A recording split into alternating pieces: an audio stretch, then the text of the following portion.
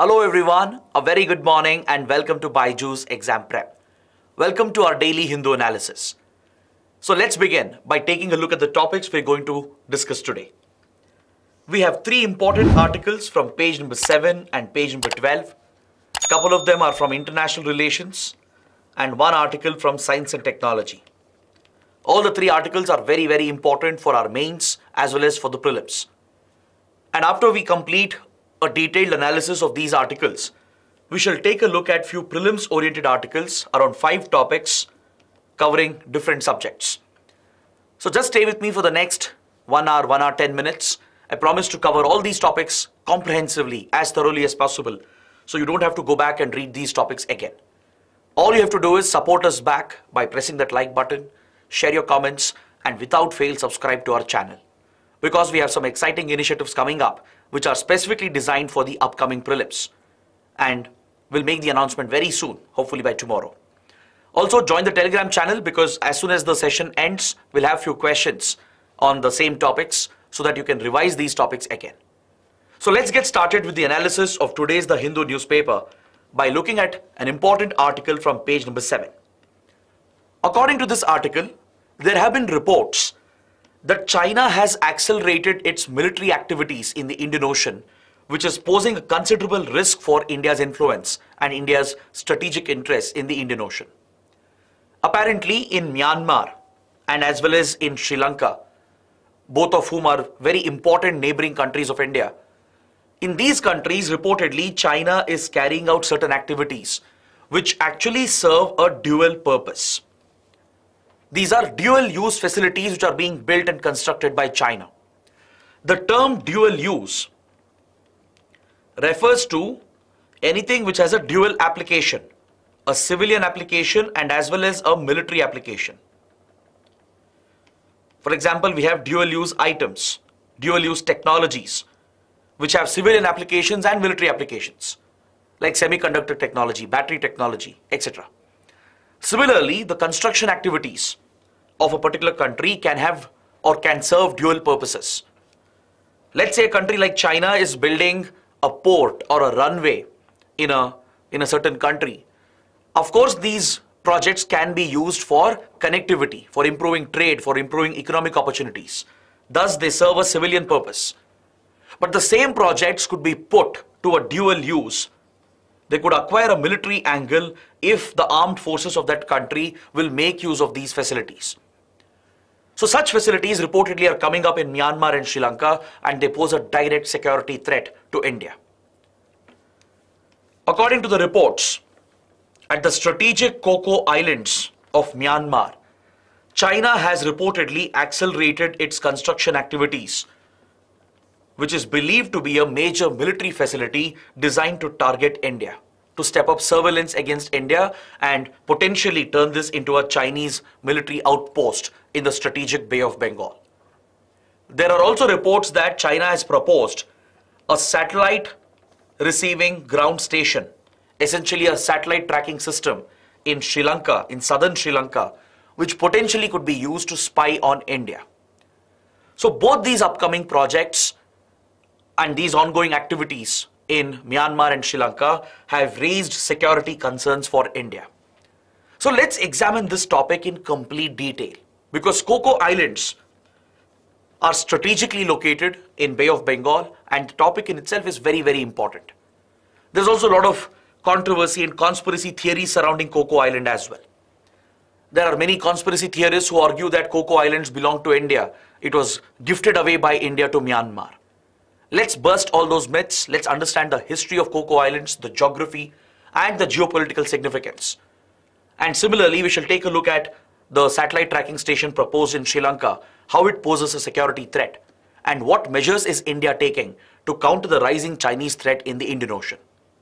Of course, we shall be examining the geopolitical conflict between India and China as far as the Indian Ocean is concerned.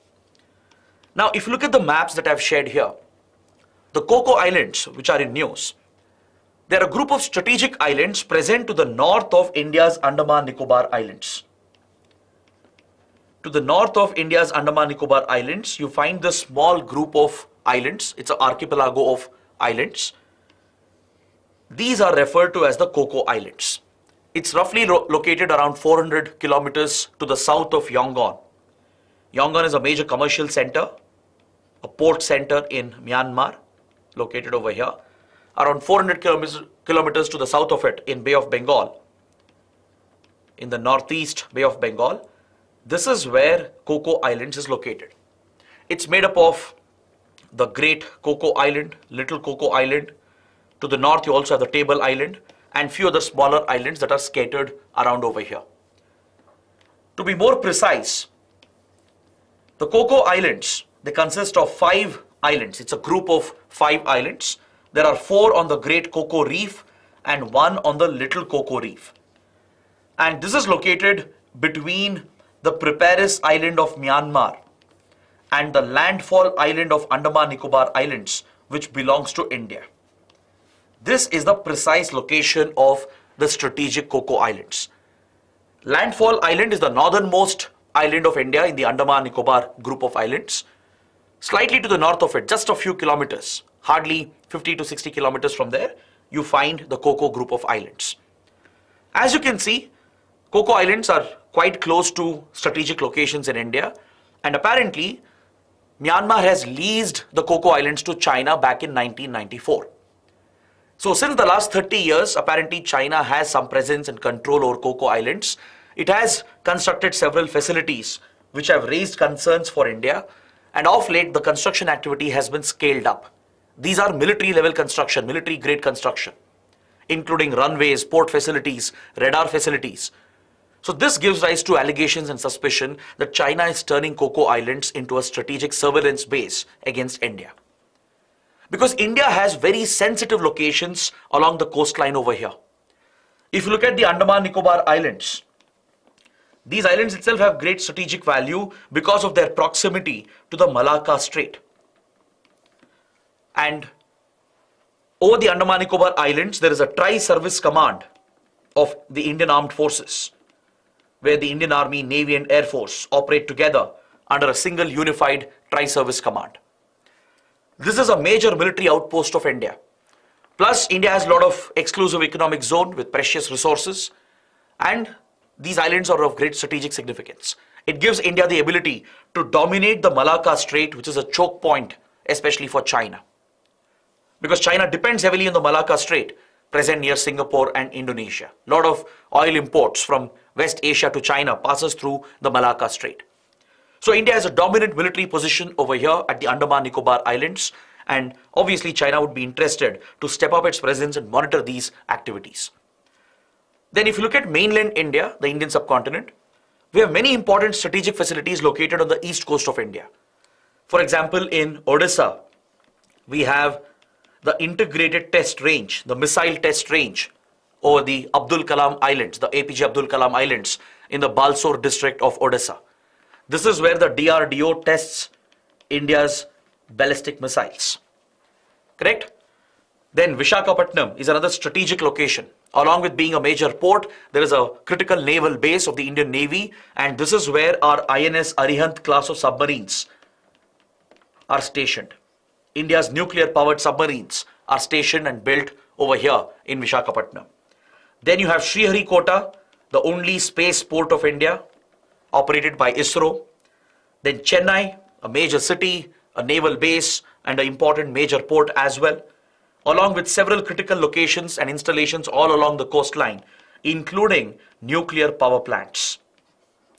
The Kundankulam nuclear power plant, Kalpakam nuclear plant, right? So such important strategic locations are present, including ports, naval bases, missile test range facilities, the space port of India, nuclear plants, etc. The Indian Navy is very proactive in this water belt over here in the Bay of Bengal, and in such a strategically vital region, China is seen to be stepping up its presence with help from Myanmar. Just yesterday we spoke about the situation in Myanmar. I explained how Myanmar is very close to China. Even though India has good relations with Myanmar, Myanmar's military leadership, they rely heavily on China. China has a lot of leverage on the military junta. It has a lot of investments in the country as well. So this is what gives rise to fears that China is leveraging its geopolitical advantages and gaining military strategic advantages, especially to encircle India and to contain India. Now, if you look at this map, which is giving you the broader strategic picture here, you can essentially visualize the India-China competition in the Indian Ocean. Since early 2000, at least from 2003, 2005, we have seen a sudden surge in Chinese presence and influence all across the Indian Ocean. Traditionally, India has been the dominant power in the Indian Ocean region. Is that clear? India has been the most dominant economic power, military power all across the Indian Ocean. But China has managed to step up its presence and influence in the last 2 decades. There are other global powers and extra-regional powers as well which have influence here. For example, if you look at the map, you can see this small island here, the Diego Garcia Island, which is part of the Chagos group of islands. This is a British Indian Ocean territory. It belongs to Britain. But Britain has leased this island to the United States after the Second World War. And at Diego Garcia, the US has a major military base. The US and even Britain are major naval powers of the Indian Ocean. Even France has a territory over here near Madagascar called French Réunion or La Réunion. So there are extra-regional powers and global powers as well which have a very strong military presence and diplomatic influence all across the Indian Ocean. The US has a very active military presence all across West Asia, from Kuwait to Bahrain to Afghanistan, right across the Arabian Peninsula. The US has a very strong military presence. This region faces a number of threats, including terrorism, piracy, especially near Horn of Africa over here, near the Somalian coast. Plus, there are conflicts and civil wars going on in several countries, such as Yemen, for example, Somalia, for example, right? So many powers are interested in dominating the Indian Ocean for strategic reasons and geopolitical reasons. The region is blessed with resources. It's the focal point of the global economy today. It's very much part of the larger Indo-Pacific. So India, which has been a traditional power here, has been facing stiff competition from China. If you look at the map over here, you can identify 3 important choke points. One of them is the Malacca Strait, which I was talking about earlier, near Singapore and Indonesia. The other one is the Hormuz Strait over here, between Iran and United Arab Emirates, which connects the vital Persian Gulf, which is the source of oil supplies for most countries. It connects the Persian Gulf with the Gulf of Oman, which is connected with the Arabian Sea over here. So Hormuz Strait is another key choke point. It's a very narrow water body linking Persian Gulf with the Gulf of Oman. Then you have Bab el-Mandeb Strait over here. The Bab el-Mandeb Strait, a narrow opening connecting the Gulf of Aden with the Red Sea. It's a vital shipping lane. All these choke points are important sea lanes of communication. They are critical for global shipping. The global economy is heavily dependent on these choke points. Malacca Strait is a vital link between Indian Ocean and the Pacific, right? It links the Andaman Sea with South China Sea over here. The Hormuz Strait is extremely crucial for the global economy, especially because of oil supplies. All the major oil producing nations of West Asia are present around the Persian Gulf, and all the oil shipments passes through Hormuz Strait and reaches Gulf of Oman. The Gulf of Aden and Red Sea is a vital shipping lane connecting Asia with Europe. It's the most viable and most practically feasible shipping route that passes through the Suez Canal over here, linking Mediterranean Sea and Atlantic on the other side with the Indian Ocean on the other side. So Bab el-Mandeb Strait present here is another choke point. So all across these important choke points, India, US, China, Japan, European countries, they all have a major military diplomatic presence to protect their respective interests. China in particular has posed a serious challenge for India, especially through its so-called string of pearls strategy.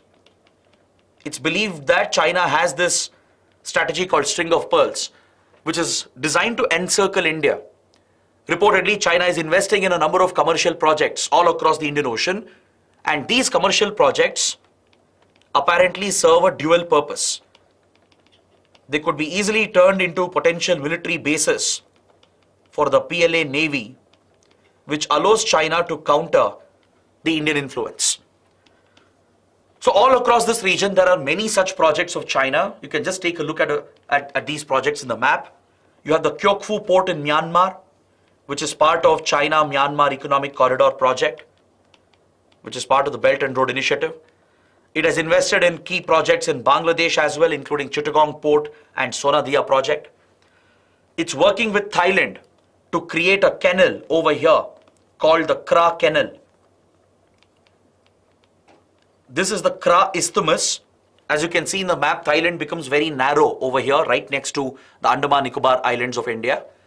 And China plans to cut across Thailand, across the Kra Isthmus, and break open and create an artificial canal like the Suez Canal or Panama Canal. This will directly link South China Sea with the Andaman Sea and Bay of Bengal, thus reducing China's dependency on Malacca Strait. Similarly, China-Myanmar Economic Corridor also helps China bypass Malacca Strait, and through Myanmar and Kyokhfu port, China can directly access Bay of Bengal and Indian Ocean.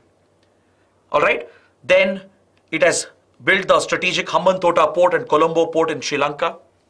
It has built the Gwadar port in Pakistan, and also developed the Karachi port as well as part of China-Pakistan Economic Corridor, as part of the Belt and Road Initiative. China has gained access to the Duqm port in Oman. Even Indian Navy has gained access to the Duqm port in Oman. China has set up a foreign military base, its first foreign military base here in Djibouti, right next to Bab el-Mandeb Strait. In fact, at Djibouti, many countries have a foreign military base. US, Japan, European countries, and China. All these countries have naval bases at Djibouti to stabilize the Bab el-Mandeb Strait, which is a critical shipping point. And in Maldives, China has gained control over the Marau Atoll and the Feodu Finolu Island. The Feodu Finolu Island has been leased by Maldives to China, where China is creating commercial connectivity projects, including runways and port facilities. So it's widely believed that these commercial projects of China could be turned into military bases that could encircle India, and this is China's string of pearls strategy. Alright, we will talk about India's counter as well. We will talk about the measures taken by India to counter the Chinese presence. But now with this broad understanding, let's focus on the Coco Islands. What exactly is China doing here? What's the history of Coco Islands? And let's also talk about the satellite tracking station that China is looking to set up in Sri Lanka. So that is the next part of my discussion. If you look at Coco Islands, there is a rich history and geography behind it that plays a direct role in today's geopolitics as well. As I told you earlier, there is a controversy, a conspiracy theory that India gifted away Coco Islands to Myanmar.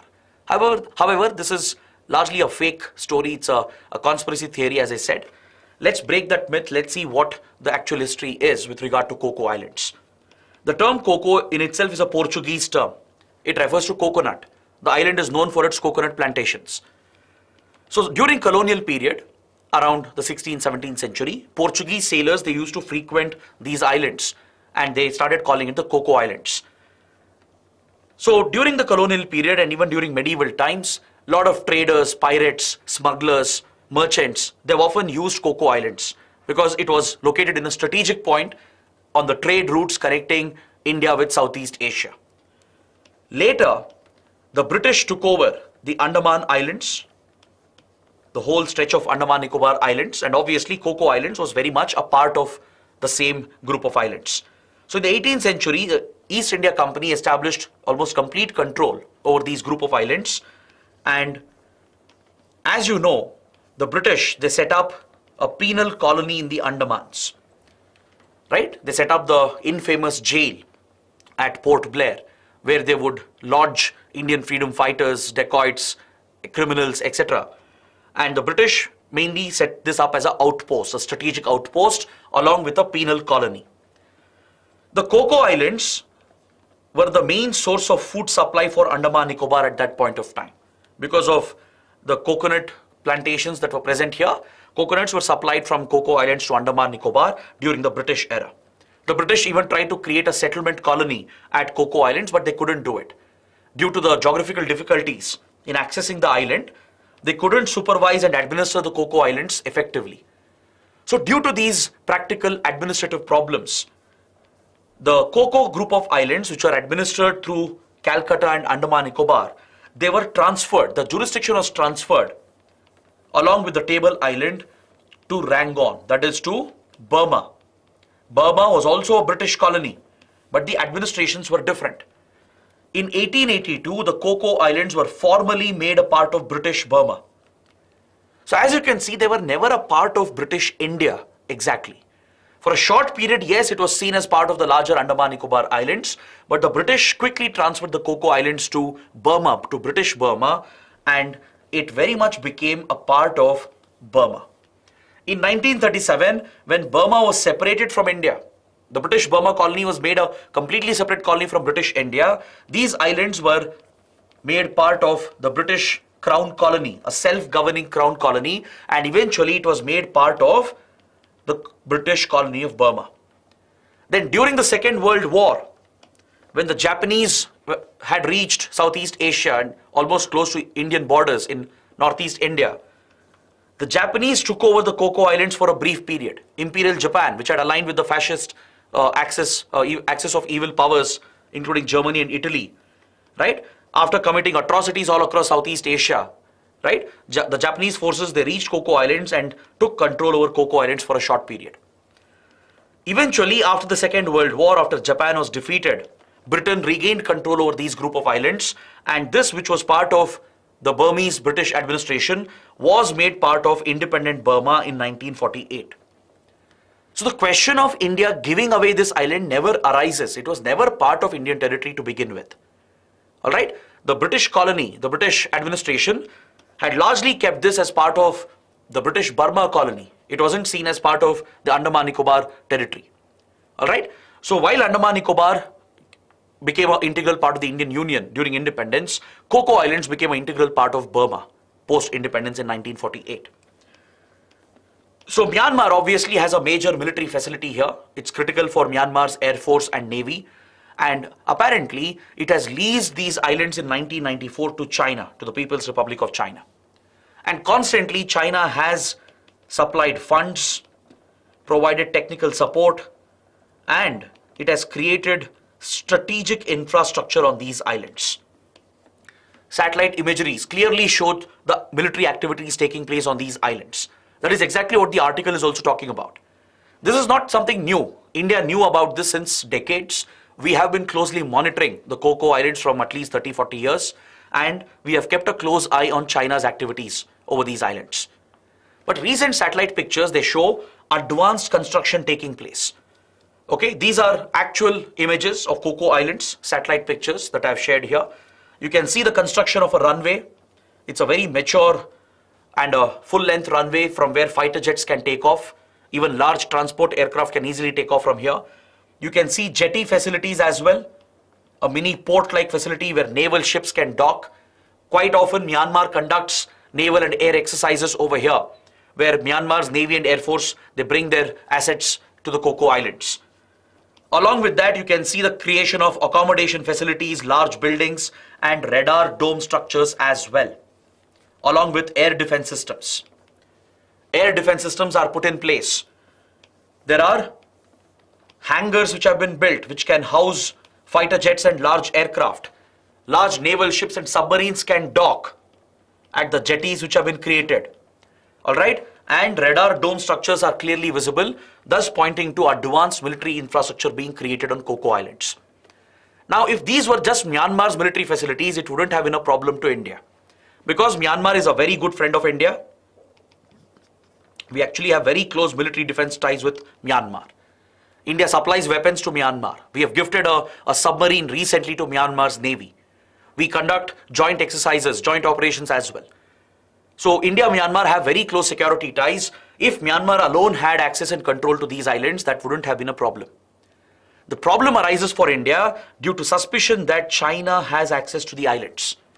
It's believed that these facilities have been created with direct Chinese support, with Chinese funds, Chinese technical support, and the whole construction and infrastructure activity has been executed by China. This is what leads to concerns for India that China is stepping up its military presence right next to India's back door. The fear here is that China could easily monitor India's military activities, the testing of missiles at the Balsore facilities by DRDO, the satellite launches at Sriharikota, the nuclear bases of India, the power stations, major ports, and the naval bases of India. They're all present along the east coast. The Andaman Nicobar is a major military outpost of India, where we have a tri-service command, right? With capabilities to block Malacca Strait if required, to put pressure on China, right? Hypothetically, it is possible for India to block out the Malacca Strait. Plus, you have US, which has a major military presence, which has been a very close defense partner for India. India of late has aligned with Japan, Australia, and US. All of them are major military powers with capabilities to block the Malacca Strait. If there are ever hostilities with China, one strategy to punish China, to weaken China, would be to block out the Malacca Strait. Because China has critical dependency on Malacca Strait. Most of its oil imports from West Asia passes through Malacca Strait. So that explains why China is so aggressive in building up its influence and creating alternate routes to Indian Ocean by bypassing the Malacca Strait. On similar lines, there is a proposed Chinese project in Sri Lanka, in southern Sri Lanka, where a satellite tracking station is likely to come up. Indian intelligence agencies are closely keeping a watch on these developments.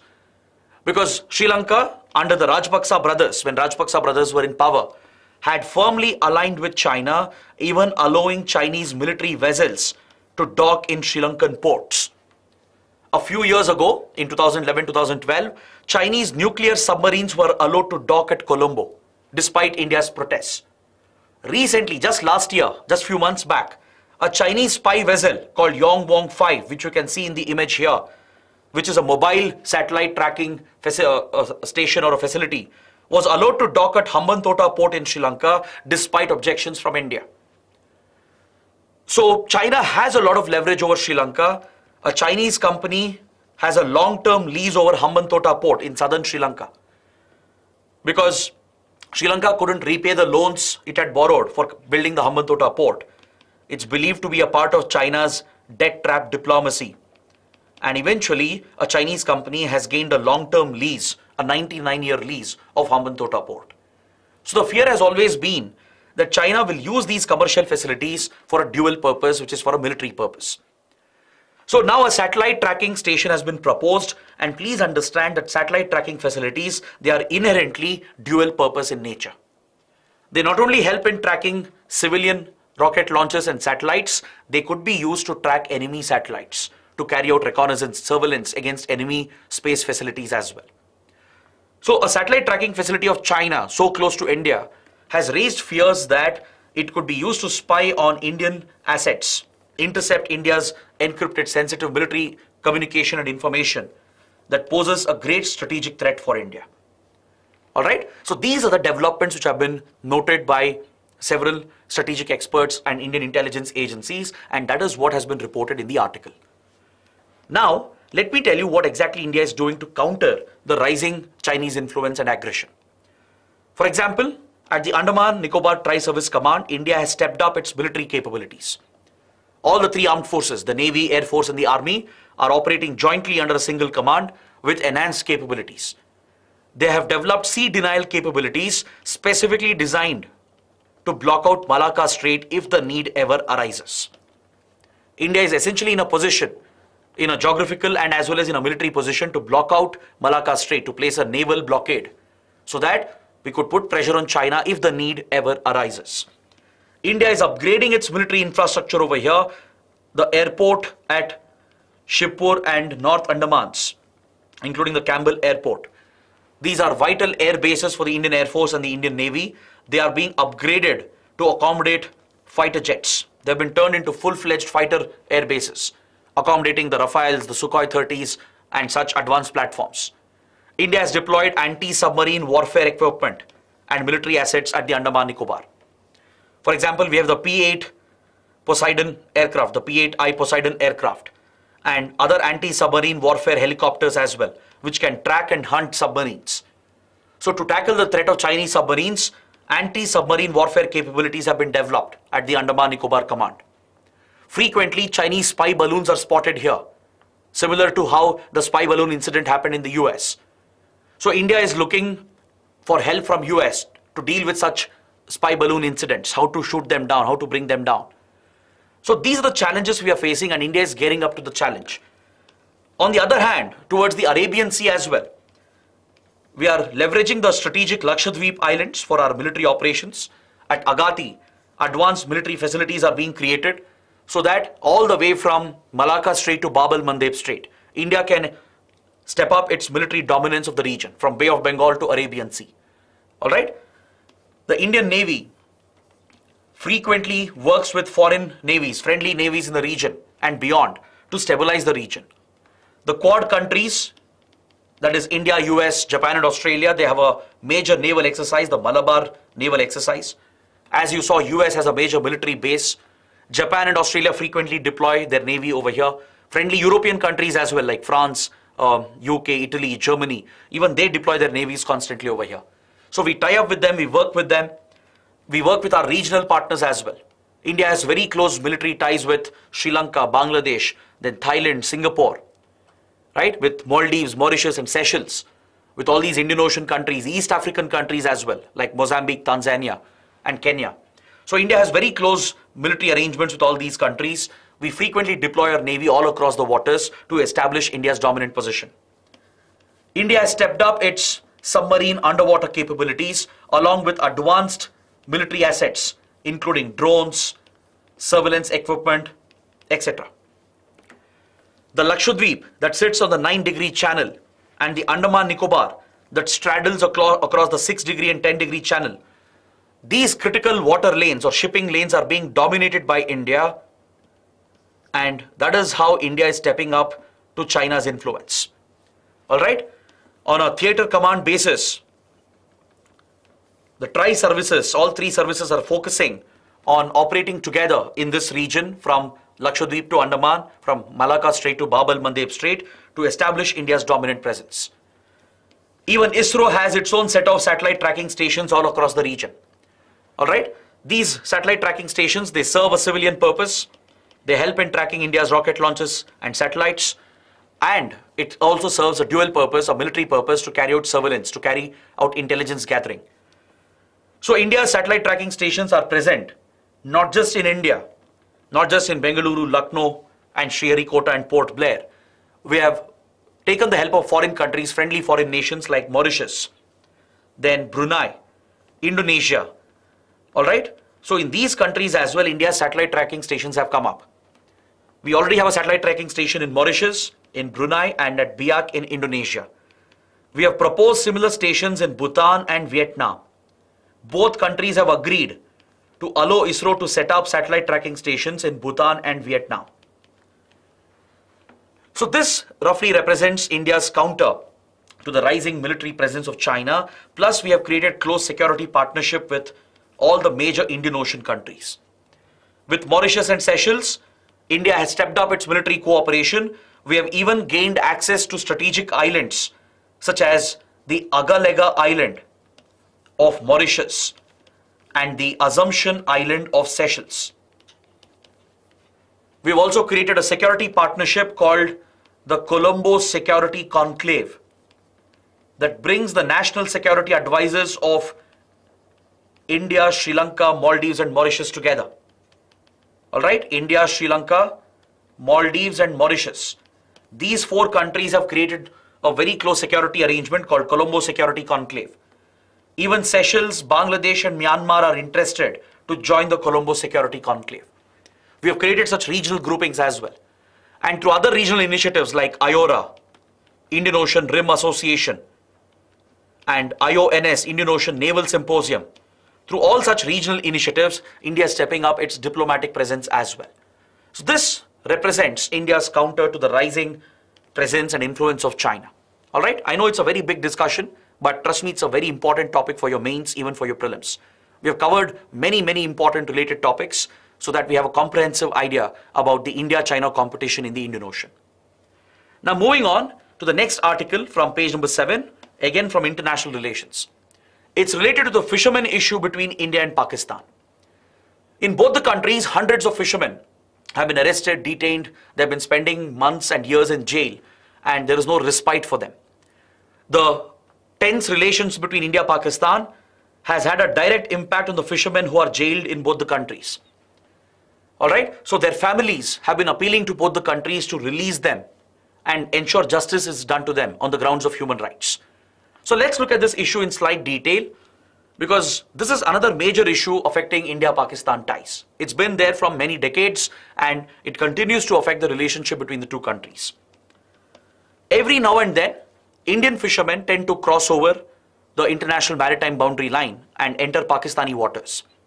Similarly, Pakistani fishermen, inadvertently, they cross over into Indian waters and they breach the maritime border present over here in the Arabian Sea. Alright? Quite often they are caught by the authorities on the other side. The Indian Coast Guard, Indian Navy will apprehend the Pakistani fishermen. Similarly, Pakistan's maritime agencies, they will arrest and detain Indian fishermen. They lodge them in jails, file cases against them for violating the Passport Act, and eventually they are convicted in courts. A jail term is given, they are sentenced for a few months or maybe a few years, and even after they serve the jail term, they are not released and returned on time. Is that clear? Even after serving the jail term, a lot of prisoners get left behind due to the tense relations and the lack of diplomatic cooperation. Many of these prisoners are not returned back, they're not sent back. So as a result, hundreds of Indian fishermen are trapped in Pakistan, hundreds of Pakistani fishermen are trapped in Indian jails. So this has become a major issue, and the families of these fishermen are appealing to both the countries to release them on time, ensure that their basic rights are protected. Because in most cases, the fishermen are crossing over without knowledge. It's not a deliberate incursion. Because you don't have clear-cut boundaries in the open seas, right? There are no physical markers of the boundary. Fishermen, they lack the awareness, they lack the navigation equipment, technical skills. Without knowing, sometimes they cross over into waters on the other side, right? So this is leading to a diplomatic issue as well between the two countries. And this broader fishermen issue is partly tied to a boundary dispute that we have here, which is the Sir Creek dispute. The fishermen dispute gets aggravated because of the Sir Creek dispute. Alright, the Sir Creek dispute is a long-standing dispute between India and Pakistan. Just like the Siachen dispute, the Kashmir dispute, the Sir Creek is one of the disputes that we have. Here you can see the Kutch region of India, which is in Gujarat. This is the Sindh region of Pakistan. Alright, and you can see the international border, which is a permanent settled boundary between India, Pakistan, stretching all the way from Punjab to Rajasthan and Gujarat. This settled boundary between India, Pakistan, the land border, is the international border. In Jammu and Kashmir, you have a temporary de facto border, which is LOC, the line of control. Right? As the Kashmir dispute continues and Pakistan remains in the legal occupation of Indian territory, we have a temporary de facto border in J&K, which is the LOC, the line of control. But across Punjab, Rajasthan and Gujarat, we have a settled border, which is the IB or international border. At the last stretch over here, where IB reaches the Kutch Sindh region here, in the last stretch of the Indus Basin, this is the Indus River Basin itself, we have an estuary, it's a tidal estuary called Sir Creek. There is a 100-year-old dispute over here. The Sir Creek dispute is a 100-year-old dispute.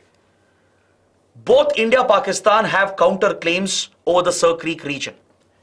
India's claim is the orange line that you can see here, which is passing in the middle.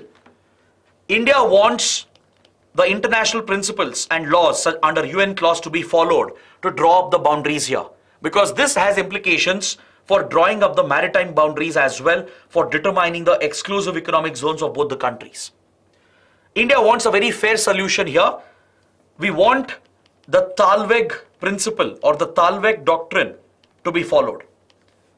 The Talweg principle is a customary shipping law which is recognized by UN clause as well. According to Talweg principle, if there is a water body dividing two countries, the boundary, the border is supposed to pass in the middle of the channel, so that both the sides get an equal share, a fair share of the water body. This is the Talweg principle. According to Talweg principle, which is recognized internationally under UN clause, the UN Convention on the Law of the Sea, if a water body marks the boundary between two countries, the border will pass in the middle of the channel. That is exactly what India is claiming. But Pakistan rejects this and it's claiming the whole Sir Creek estuary to itself. The green line here represents Pakistani claims. Pakistan is claiming whole Sir Creek to itself, whereas India is only claiming half of it as per the Talweg principle. These counterclaims has led to the dispute. It remains an unresolved dispute, and it has implications for the broader maritime borders as well. For settling the maritime border here between Gujarat and Sindh, the Sir Creek dispute has implications, because depending on how the Sir Creek issue is resolved, the EEZ of both the countries will vary. Right? Countries have exclusive rights over economic resources present in the EEZ of their country, be it fisheries, hydrocarbons, precious minerals, etc. All those resources belong exclusively to that country, to that coastal state. Right? These are governed by the UN clause provisions. So this remains a standing dispute, one of the minor disputes between India and Pakistan, and it actually traces a 100-year-old journey. It was actually a result of a dispute between the princely states of Kutch and Sindh during the British era. In 1908 itself, under the Bombay presidency, the Bombay province, between Kutch and Sindh, a major dispute came up over how to draw up the boundaries over here in the Run of Kutch region, which is a marshy area. See, the land itself is not of much importance. It's largely a wasteland, marshy area, and you have the salt plains as well right next to it. But back in 1908, a dispute arose between the Kutch and the Sindh provinces over here, which continued throughout the colonial period. The then Bombay government here came out with a map which gave a confused version of the boundary. According to the map, the eastern bank of the creek was drawn as the boundary between Kutch and Sindh. But the agreement says under para 10 that the middle of the channel is where the border will pass through. So there is confusion within this 1914 agreement, which was brought out by the Bombay administration at that point. Alright, the map shows that the eastern bank or the eastern flank of the Sir Creek is the boundary, which means if you continue that claim, then Pakistan will get the whole Sir Creek region. But in the same agreement, in the same document, under para 10, it has been mentioned that the boundary passes in the middle of the channel, which is India's claims according to Talweg principle. So there is confusion over here. This is the prime source of the dispute. It was a major error under the British administration. So this has been inherited post-independence. It has been a point of conflict. In 1965, both the forces clashed as well during the 1965 war. In 1968, a tribunal between India and Pakistan passed an award settling the boundaries in this region, but without covering Sir Creek. In the Run of Kutch area, there was no clarity on the boundary. So a tribunal had been set up, India-Pakistan tribunal, which settled the boundary here. But the Sir Creek issue was not covered. Since then, both countries have continued to have a dialogue every now and then. They have set up joint teams as well to conduct surveys, to map out the area and suggest solutions. But till date, we haven't found a solution to the Sir Creek issue. Since the issue continues to persist, the boundaries are not very clear here in the Kutch and Sindh region.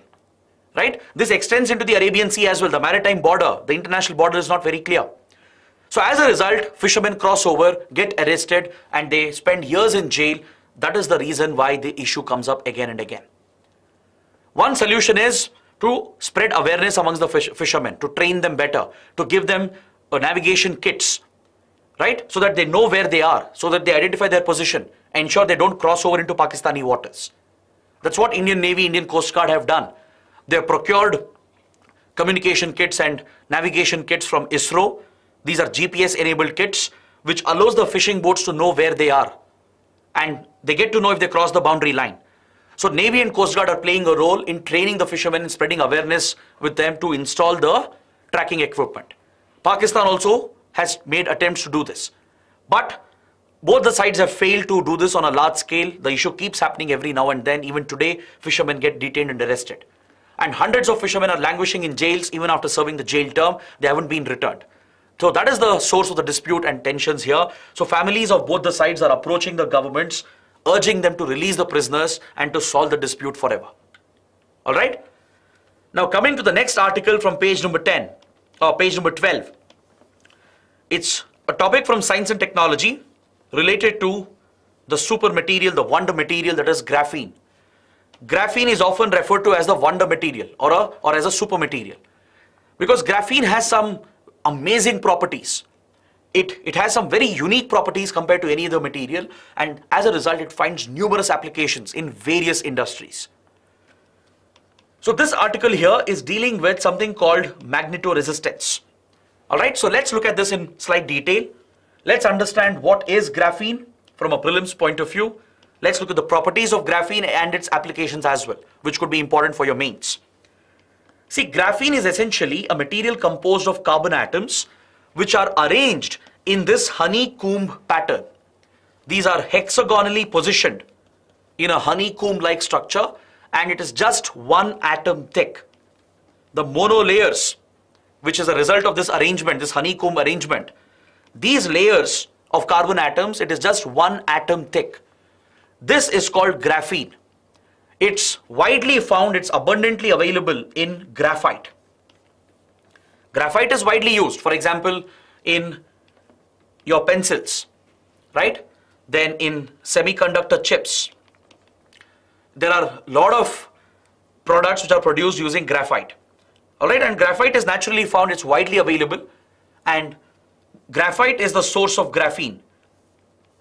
Each millimeter of graphite contains millions of layers of graphene, because a graphene material is just one atom thick. Its thickness is just one atom thick. It's in the range of nanometers to picometers. So 1 mm of graphite contains around 3 million layers of graphene.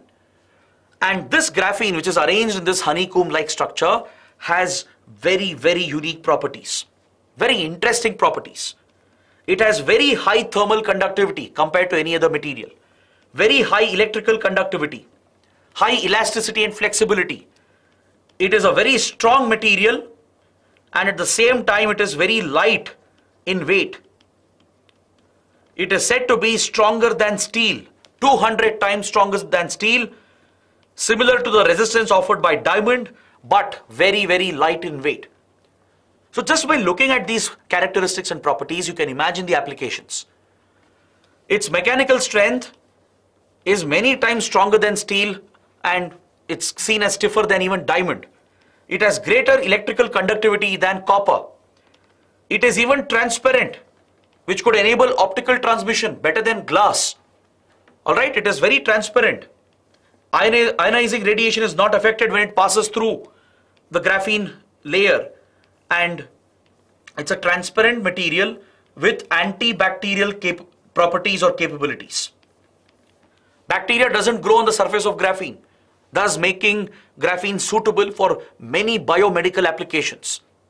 Alright, it has higher thermal conductivity, it is impermeable, it is also seen as a lubricating layer.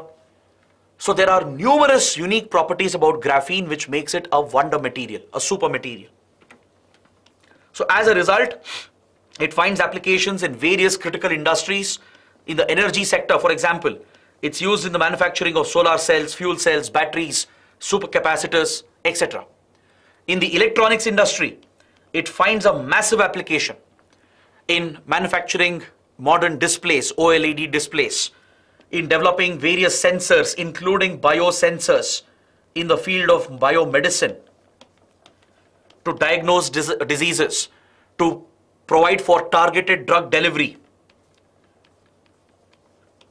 to specific organs in the human body, to carry out diagnosis of various diseases, to keep track of important biomarkers and bioparameters.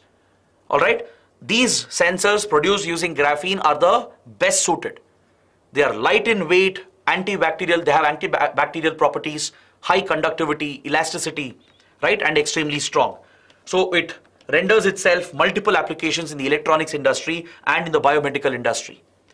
Even with regard to environment conservation, it plays a role in desalination plants, treating polluted water, because it has this unique ability to treat water.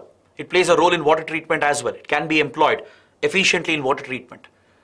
So graphene is this wonder material which has numerous applications across multiple industries. Alright? And in such a wonder material, a new unique property has been discovered. That is what the article is talking about. The article is from the Science and Technology section. All right. So researchers in the United Kingdom, they have discovered a new unique property of graphene. That is why the topic is in news. Researchers in UK, led by Nobel laureate Andre Geim, they have discovered a very unique property of graphene. It essentially has an anomalous giant magnetoresistance, or GMR, at room temperature. All right. This feature, this characteristic or property called giant magnetoresistance, it is often seen in other materials at extremely low temperatures. All right. Let me explain this further. Let me just give you some clarity here. See, GMR, the property of GMR or giant magnetoresistance, this is used to build certain devices, sensors especially, to detect and sense magnetic fields. All right. It is a result of electric resistance of a conductor being affected by magnetic fields in the adjacent materials. Now, if you take a conductor, for example, place a conductor in between, and on both the sides you have ferromagnetic materials like iron, which attracts magnets. If you magnetize these materials in the same direction, the conductor and the ferromagnetic materials present on the side, if you magnetize them in the same direction, the electrical resistance of the conductor becomes low. If you magnetize these objects in the opposite direction, then electrical resistance increases. This property is known as GMR, giant magnetoresistance. It is used in GMR-based sensors and devices to detect, to sense magnetic fields, which serves a key industrial purpose and an industrial application. All right. Currently, the materials being used for GMR, they have to be kept at extremely low temperatures. All right. They don't function or they don't exhibit GMR properties at room temperature. But graphene has been observed to do this. Graphene has shown the property, the ability to show GMR, this electrical resistance changes depending on the magnetic field changes. It has displayed this at room temperature itself, thus making it a viable alternative. It will take away the requirement for keeping the temperatures low for cooling solutions, where GMR-based devices and sensors are used. You don't have to use other materials which require extremely low temperatures to detect the magnetic changes in the magnetic directions. This will find huge applications in computers, biosensors, in automotive sensors, etc. Is that clear? The very low temperature conditions are not needed because currently the other materials which are being used in GMR-based devices, they require very low temperatures. Whereas graphene is able to display this characteristic at room temperature itself. This is the remarkable discovery. This is the remarkable property of graphene which has been newly discovered. This was not known before. So at room temperature itself, graphene can display GMR properties. All right, so thus making it a viable alternative to replace the other materials currently being used that require extremely low temperatures. All right, so just remember this new property, that is magnetoresistance or giant magnetoresistance, which is used in GMR-based sensors and devices to sense magnetic fields. All right, so this is what you should understand from this important article. What is graphene? What are its characteristics, its applications, and what's the new discovery? All right, very important for your prelims. Even you can expect a mains question here.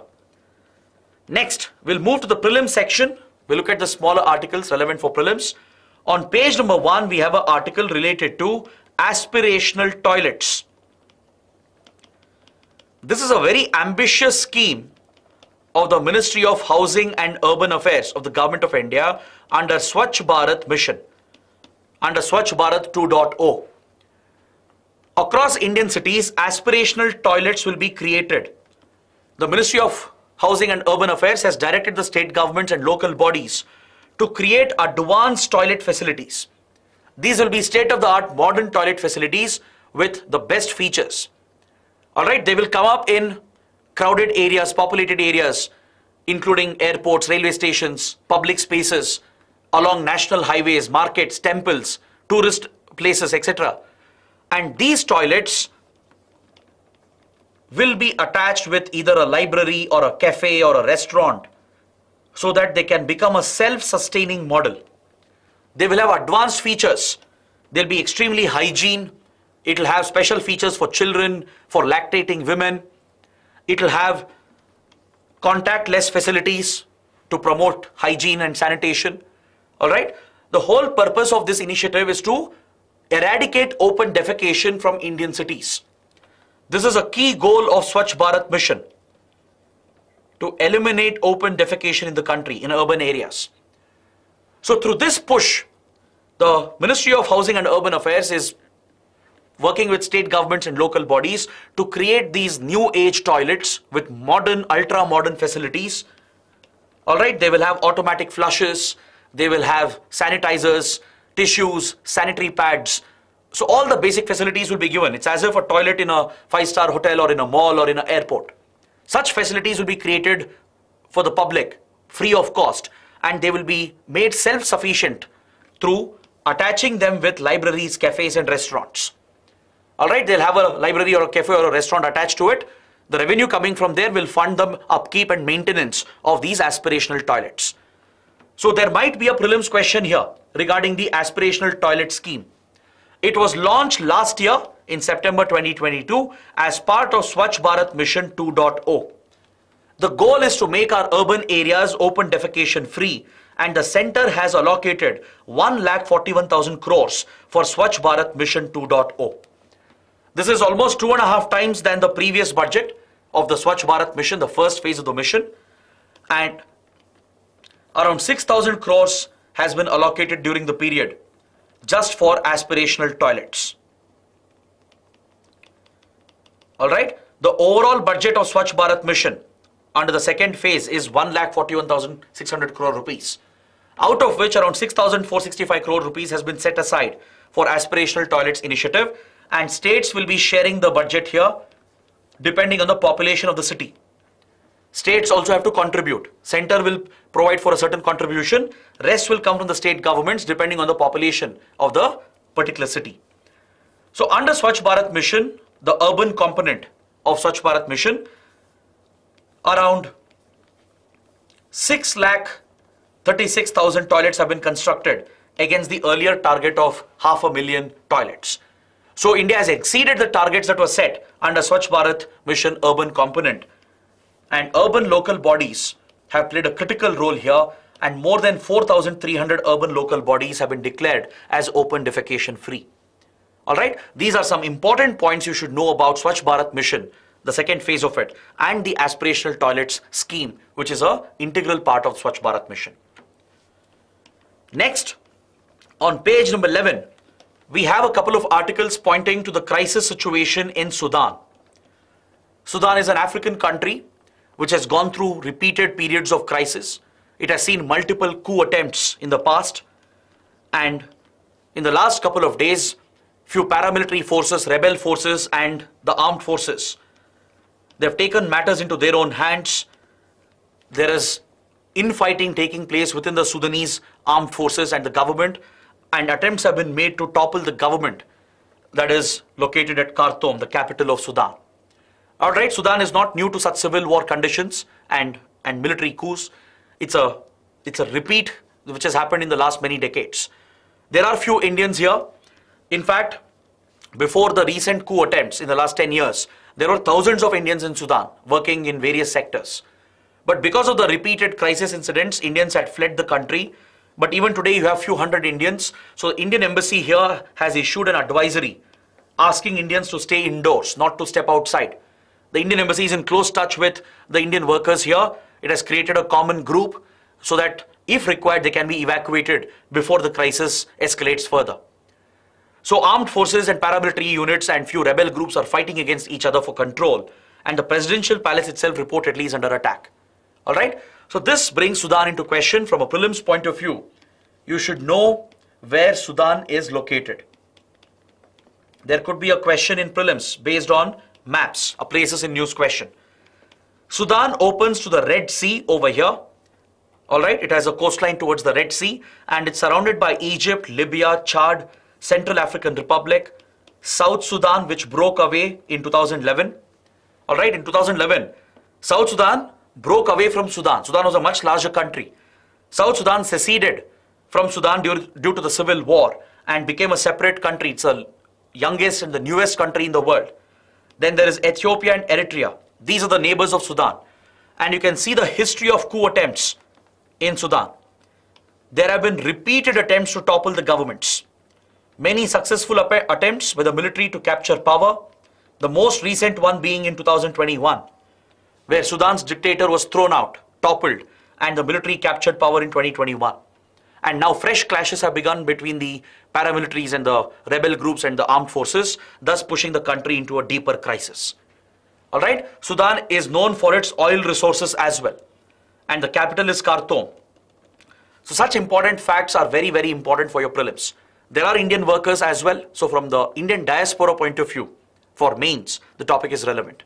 The Indian embassy is in touch. It has warned the Indians to stay inside, and if required, it will be ready to evacuate them as the crisis escalates. The next topic, from page number 12, it refers to something called as T cells. All right? According to the article, the Omicron subvariants which have come up, especially the latest variant, which is spreading rapidly in India, it has been able to evade T cell immunity, according to a research article. See, against the Omicron variant, all of us would have gained natural immunity, even through vaccination as well. But still, the new subvariants which are coming up, such as the latest variant, it has been able to evade your T cell immunity. All right, this has been established through research across the world. Multiple researches have taken place on this topic, and the new subvariants, they have been successfully mutated to overcome and bypass the T cell immunity. All right, so that is what the article is talking about. The article actually goes into scientific details, which is not needed for the exam. So I thought at least I would help you understand what are T cells. This is a very, very important prelims topic. T cells are essentially a type of WBCs, white blood cells. They're also referred to as lymphocytes or T lymphocytes. I'm sure you would have heard about this term, lymphocytes or T lymphocytes. It's part of your WBC, it's part of your immune response. And the T cells are a type of white blood cells called lymphocytes. All right, they're part of the immune system and they develop from the stem cells in your bone marrow. Is that clear? They're part of the stem cells, they develop from your stem cells.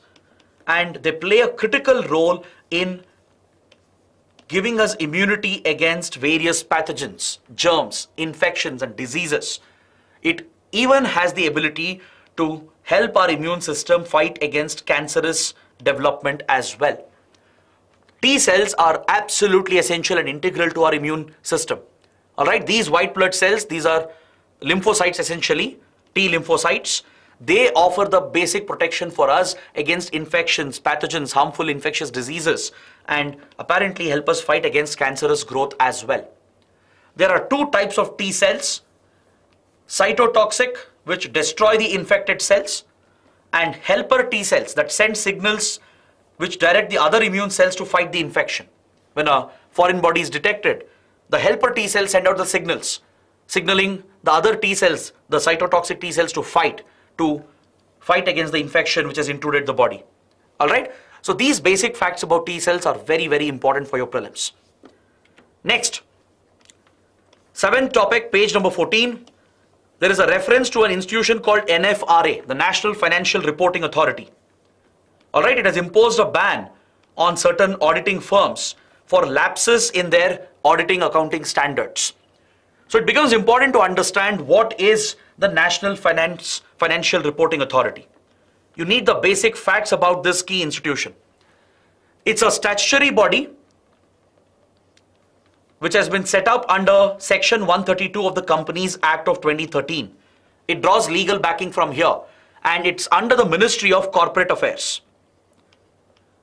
All right, it's part of the Ministry of Corporate Affairs. It has been given statutory backing under Section 132 of the Companies Act. The main task of the National Financial Reporting Authority is to provide accounting and auditing policies and standards for the government and for all companies in India. All right, the auditing accounting standards are laid down by the NFRA for government entities and private entities. It will monitor the accounting and auditing standards. It will enforce the compliance as well. Every institution in India, right, when they carry out accounting and auditing, they have to abide by the standards laid down by NFRA, the National Financial Reporting Authority. Is that clear? It oversees the implementation, enforces the accounting and auditing standards, comes out with the policies and standards and recommends them to the government and private entities. This body is made up of a chairperson and 3 full-time members and 1 secretary, all of whom are appointed by the central government. The chairperson and even the members, they should have expertise in accounting, auditing, in finance or law. They should have credible experience. They should be of eminent value in the society. They should have a clear track record with integrity, proven integrity. So such individuals with significant experience, proven experience in accounting, auditing or finance and law, they are chosen as chairperson and members of this authority and appointed by the government of India. Alright, so NFRA is very, very important for your prelims. Coming to the last topic for today, on page number 17, the Hindu carries a series of images that depicts the beautiful pink flamingos. The flamingo is a large wading bird. They wade through water. Alright, as you can see here in the picture, they wade through water with just one leg on which they stand, and they lift the other leg and they wade through water. They walk through water where they feed on algae and crustaceans and even small fish. So flamingos are a very unique species of bird found in India as well. That's why you need to know some important facts about flamingos. Alright, so that is the last topic for me as far as today's discussion is concerned. Please note down, it's a type of a wading bird. They feed primarily on algae that is largely found in the mud flats. Alright, and as they feed on algae, the carotenoid pigment in the algae is what gives them the pink color. The pink coloration of their feathers is a result of the carotenoid pigment which comes from the algae that they consume. Alright, they use their beaks to strain out the algae and even the small crustaceans from water. The flamingo, they have a very unique beak structure and they pick the water in such a way that it will strain the excess water, which allows algae and small crustaceans to be retained in their beak. Alright, so that is a unique adaptation of the flamingos. And the reason why they stand on one leg, it's a very iconic stance of the flamingos. They are known for standing on their one leg because they draw the other leg closer to their body, and scientists believe this is to conserve heat. To conserve body heat, to keep up their body temperature as they stand in water for long hours. It's believed it's an adaptation that the bird has gone through. They lift one leg, keep it closer to their body to conserve heat potentially. That is the prediction, or that is the assessment of several experts. In India, you can find the flamingos. You have lesser flamingos and greater flamingos in India, the 2 subspecies. Alright, lesser flamingos and greater flamingos both can be found in India. Lesser flamingos are near threatened according to IUCN Red List, whereas greater flamingos are of least concern. There is no concern with regard to greater flamingo population. Alright, but lesser flamingos are seen as near threatened. They are classified as near threatened on IUCN Red List. The other categories of flamingos, like American flamingo, is of least concern again. The Chilean flamingo is of near threatened status, and the Andean flamingo, please note this, it's a threatened species, endangered. It's listed as vulnerable. It's a threatened species listed as vulnerable on the red list of IUCN. Is that clear? So the broad flamingo species itself is of least concern, but the subspecies have different classifications. Alright, so please take a look at the IUCN red status of the different subspecies of flamingos. In India, we can find lesser and greater flamingos. They are found in the Kutch region, the run of Kutch, which we were just talking about, in the marshy wetlands of Kutch region of Gujarat, the Sambar lake of Rajasthan, and from here they migrate to Mumbai and Thane during winter season. During every winter season, alright, these migratory birds, they fly from the Kutch region of Gujarat, the Sindh region of Pakistan, Sambar lake of Rajasthan. They fly from here to Mumbai-Thane Creek, where we have a flamingo sanctuary.